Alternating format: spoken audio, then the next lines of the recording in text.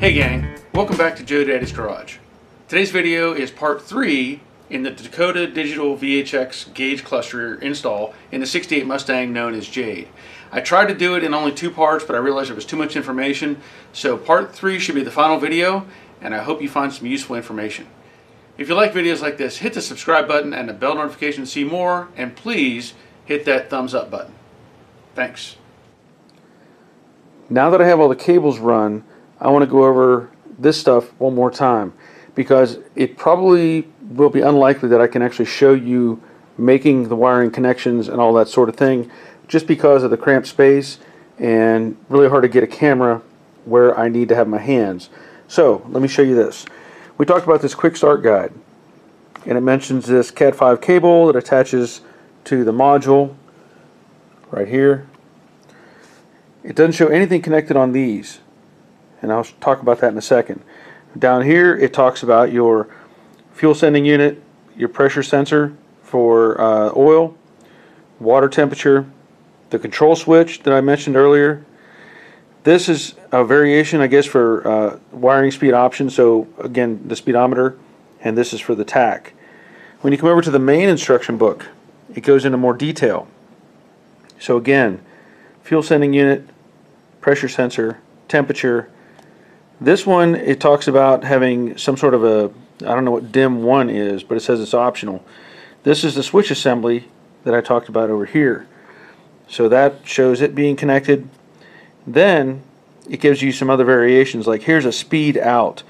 So I don't know what you would hook that to, but obviously nothing I can use.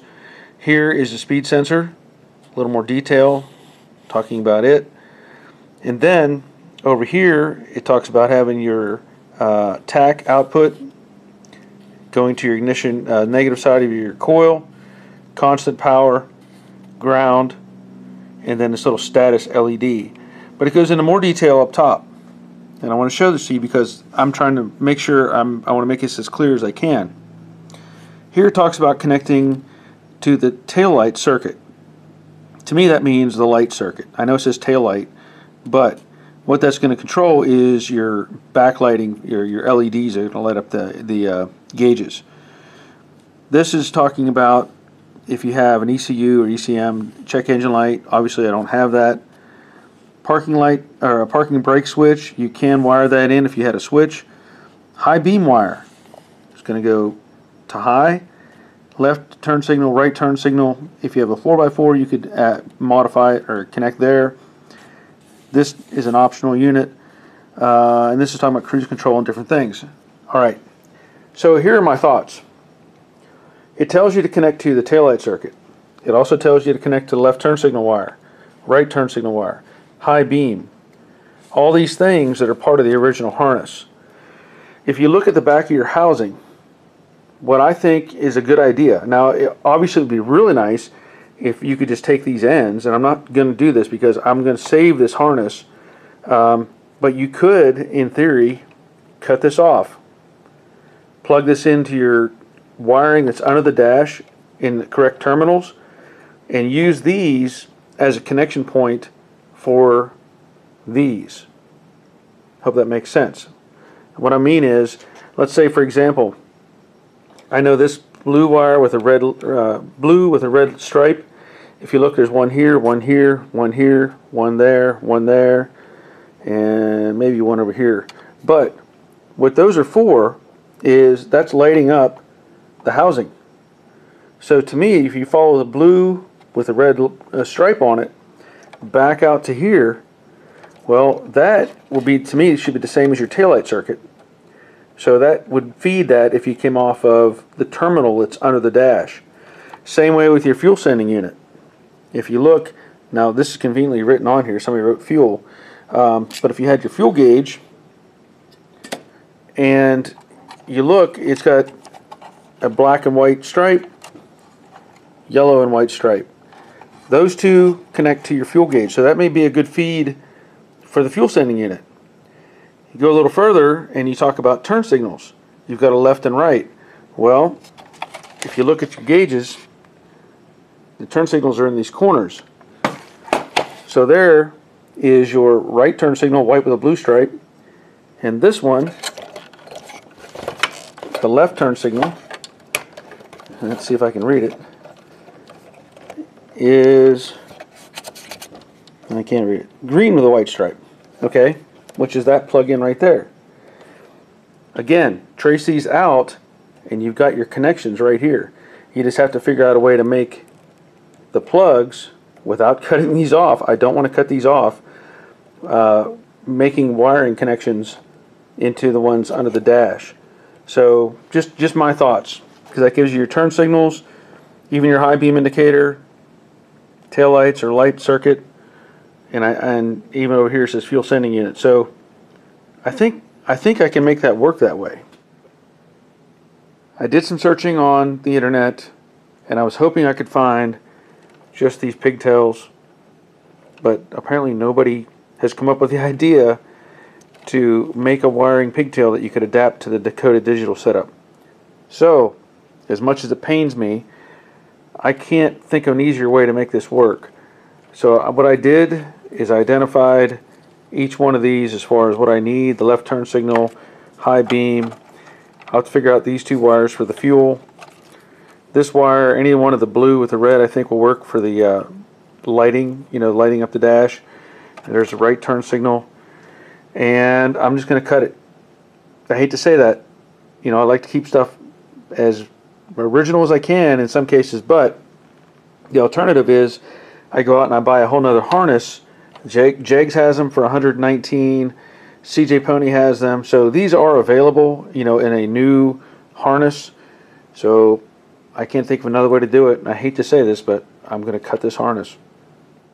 That was painful, but I couldn't see an easier way to do it. So as you can see, I've cut off the ends that I don't need. There's my right turn signal, fuel, high beam, left turn signal, and this would be the tail, the blue and white. I have not cut off this red wire yet because I'm going to see if that's a power source that I can power the unit with. And what I will do is plug these in, verify that each one of these does what it's supposed to do, put some turn switches on and make sure that's going to get a turn signal and a high beam and all that, and continue from there. While I'm in the process of testing this, I want to also make sure that my wiper doesn't hit my AC lines. So if I turn the key on, one thing I want to check is my switch down here on the floor, that it'll operate. So if you push that one time, and you can see the pedal very well, if you push the pedal one time, it makes it operate. Now earlier I did this and I found that the arm was hitting one of the AC lines, or AC duct hoses. So keep that in mind, when you're doing this stuff. Make sure everything is going to clear and stay out of the way. So now that I know that, one thing I want to experiment with is placement of that little module, and it may end up going right here behind these two, because whenever you put the cluster in, I'm sure this has got to be pretty close to the back side of the cluster. You probably don't have much room, so I'm hoping that I can get it in behind these two and maybe zip tie it to this post, and that's why I wanted to see how close that arm came to anything. But it looks like it just travels in that path and it should be all fine. So I'm starting to run my wires. This one is pretty simple. That's the water temperature. It only has a red and a black, but you could be confused because the other two, the speedometer and the temperature, have red, white, and black, but this one has an extra little bare wire, ground wire. And if you look at the pressure sensor, it says it right there, red, white, black, and bare. So the black and the bare wire share the same slot. So that's where that one's going to go. Okay, I have a big mess going. However, I want to tell you that I think I figured everything out that I need to figure out. One of the situations was the wire that needed to go for the dim of the lights, basically the gauge lights. That wire I tried to use off of, I think it was this pigtail. It was a blue and red, and the voltage was not high enough. It has to be 12 volts. So what I did is a little checking, and basically, if you can see, that's the light switch. That bottom wire right there, blue with a red stripe, that is 12 volts when you turn the switch on. And if you see the blue wire right now, I splayed the wire apart and I put it inside of that plug and then put the plug back on. Okay, so the blue wire comes around and it goes into the dim, as it says, and that is for the gauge lights. I have not been able to check the fuel sending unit. I think I need to add another ground here. Hopefully that's all it needs. You will need a separate ground by itself to ground the box. And other than that, I've got it plugged in. So there's the Cat 5 plug-in. And you can see I've left enough wire that I can loop this together up inside there. And also, I'll show you later, but I've determined that I'm going to mount the box where that silver Sharpie marks are. So what's going to happen is I'm going to drill a hole there for one mount point, and then I'm going to put a second screw here to act as a stop so it can't pivot, and the component will be over here. There's nothing else to attach to on that side. So with that said, let me see if I can show you some things. Okay, so I am going to make a ground contact out of the dash, and you can see things light up. It said fuel sender, gave a quick little indication there. Clock came on. If I pull the headlight switch, they light up. That's cool. That works. Now, I have not checked anything else as far as function, you know, starting it up and checking oil pressure and that sort of thing. But I will do that. Turn the key back off. Okay. Also, I'll just show you if I can here. It calls out for 12 volt constant power, and I did put an inline fuse with that. So just know that you have to have that, and then accessory power.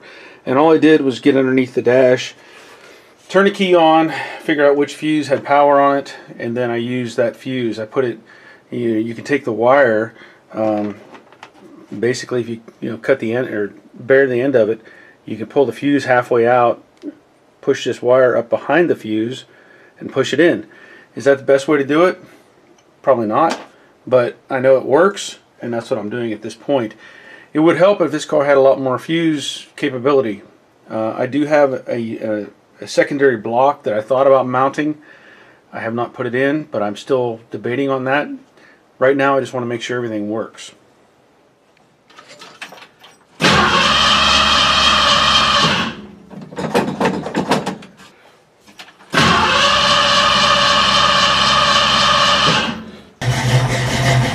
Well, that's a good sign.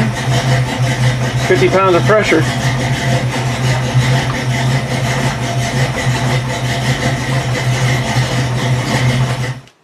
Alright, I'm going to try to do this. I turned off the lights in the shop, and I just have the light on, the dome light in the car. So what I've learned is, I'm going to have to hold the ground and show you some things, but normally if you were to turn on your dash lights or your lights for your car, the gauges would light up.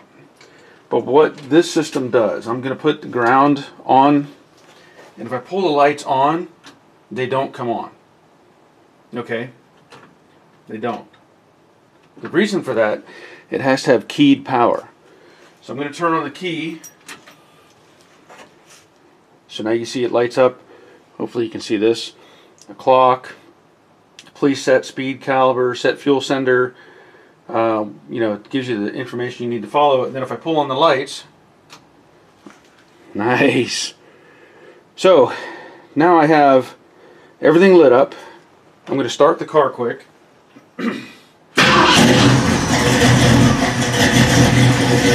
See, it's got oil pressure. Tach is showing about 500 RPM, which sounds about right. I can't do anything about the speedometer right now. Can't do anything about the fuel because it's not calibrated. And the temperature, I'm not going to sit here and let the car run until it gets, you know, hot, because it'll fume, you know, get too many fumes in here. So, we rev it up.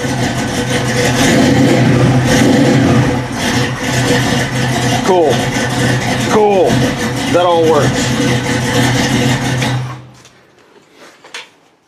A couple more things I wanted to show you that I forgot.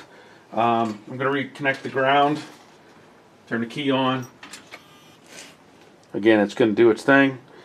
Left turn signal, right turn signal, and I can pull on the pull on the lights.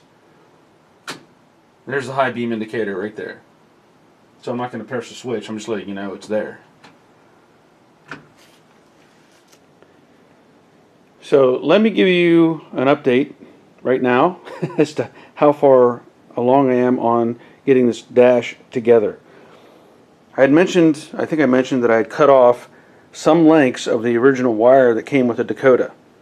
And I left some length in the car that I later cut off, just to shorten it up so there wasn't so much behind the dash.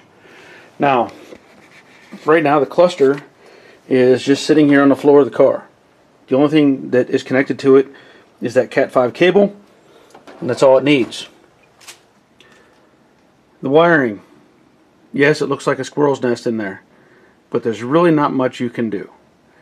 These are the 3 wires coming from the firewall. They come up and connect to the specific locations. I had to add a wire for accessory power and constant power, and then a ground wire up here. So all that's connected. Down below, I had to add a wire for dimming the lights or making the lights come on. As I mentioned, that was with the light switch. I also wired in the left and right turn signal and a high beam indicator. So all of this is just, I mean, just the way the wires are laid out right now. And that's basically how they're going to stay. I have them zip tied to this post. So this is a fused link. If something does fail, I can get in here and take out this fuse or replace this fuse. It's just the way it worked out for me to have it right there. Along with that, I've wired in these little black wires, and those are actually the turn signal in the mirrors. So these are the 2 ground wires for those. So what I can do, if I can show you this, turn the key on. You see a little jump there. Turn on the lights, and they light up. Again, turn signal. So there's that. Come out here. Go to the right side. There's the right turn signal.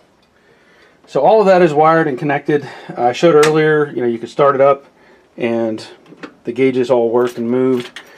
So I also mounted the module to that right side post. I put a screw right through there, and then I added a second screw to act as a stop point, because out here, this is out in space, there's nothing to hold it, but I didn't want it to pivot around and down. So with all that said, I did manage to get the AC controls back in place. One more thing I need to do, and just your information, connect your wiper before you put this thing in place and cycle it again to make sure nothing is going to hit with that wiper motor.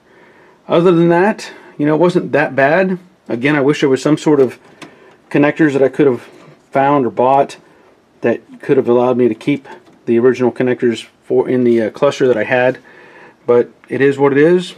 And now I want to get this set in place and have another look. A couple more things I need to mention.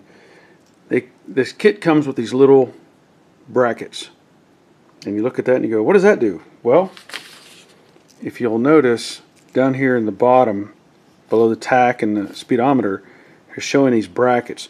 The reason for that is the original gauge cluster has those mount tabs, and that's where the screws go into your dash itself. And also these little aluminum bushings and screws, and those actually go in the top when you assemble everything, when you install it. So if you look here, it's talking about the bushings and the screws. So that's what those are for. You know, I was going through the instructions, double checking everything, and I forgot a couple of things. One, I forgot to wire the control switch, which is not a big deal. You connect it to switch 1, switch 2, and adjust send. So that was one thing that I missed. And there's a green and the red, and then the black goes to adjust. Not adjust send, it goes to adjust. So I'll have to verify. I'm pretty sure I put it in the right spot. Yep. The other thing I forgot, when I was looking at this, I forgot that I had wired it or connected the panel for the factory location turn signals. It's nice to have them down here, and you can isolate that. Like, instead of connecting your wiring to the module, you can just connect to the wires themselves. Skip the module and connect the secondary wires to your original wiring, and then that would give you just the turn signals up in the corners. Now what I did is I connected both, so I have the green up there and down there, and of course there and there. So now I'm pretty sure I can attach and get everything in the car. Oh, and if you see that blinking red light, that just means it's working. I want to show you this too. I brought in another little fuse block. I had this laying around the shop, and I thought, why not? So currently I have it connected with that red wire with a 40 amp fuse in line, and that's coming straight from the battery, and it's right next to this fuse block, the original fuse block. And so what I have is this power is a direct feed to the speedo module. I'm also going to use that whenever I hook up the radio so that it saves the memory. I can connect directly to that, and if I have any other accessories I decide to add later. So just saying, I added that in there. The other thing is this switch. Now this is set up to adjust or set up the parameters on your cluster. So I still need to mount that. I know there's a screw right here. There's a variety of holes down below. I can mount this just about anywhere under this dash. So I'll find a happy place for that and put that in. Everything's in place. Now of course I'm not using that steering wheel. I just use that to move the car around, and I'll show you that everything works as it should, at least to this point.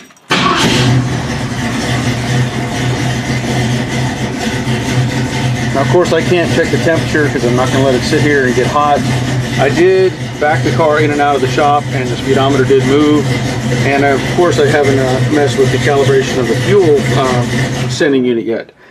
Now the other thing I need to do is calibrate the speedometer and change a few things, but that'll have to come later because I can't drive the car as of yet. The wipers work, everything else is good. I will point out these little bushings, you have to get those lined up just right to go into the bezel, but they went in. I did not have to modify anything, and overall I'm very happy with these gauges. There'll be more to come later, but for now that's all I can do.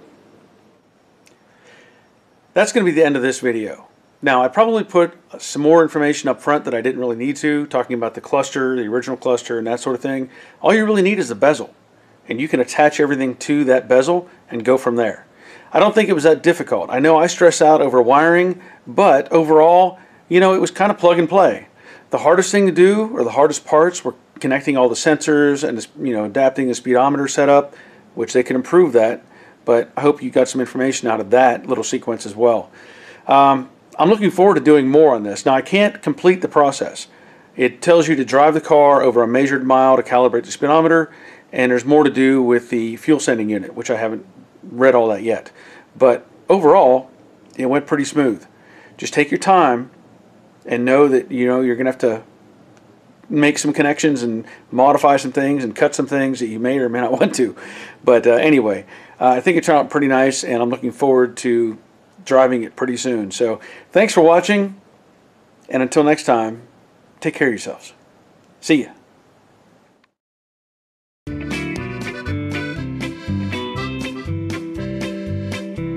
The box where that silver Sharpie marks are.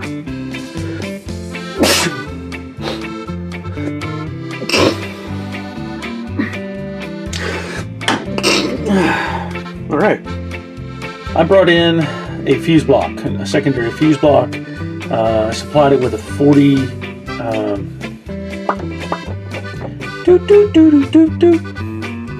I brought in the red power lead straight from the battery. There's a 40 amp. I'll probably do another video in the future where I talk about the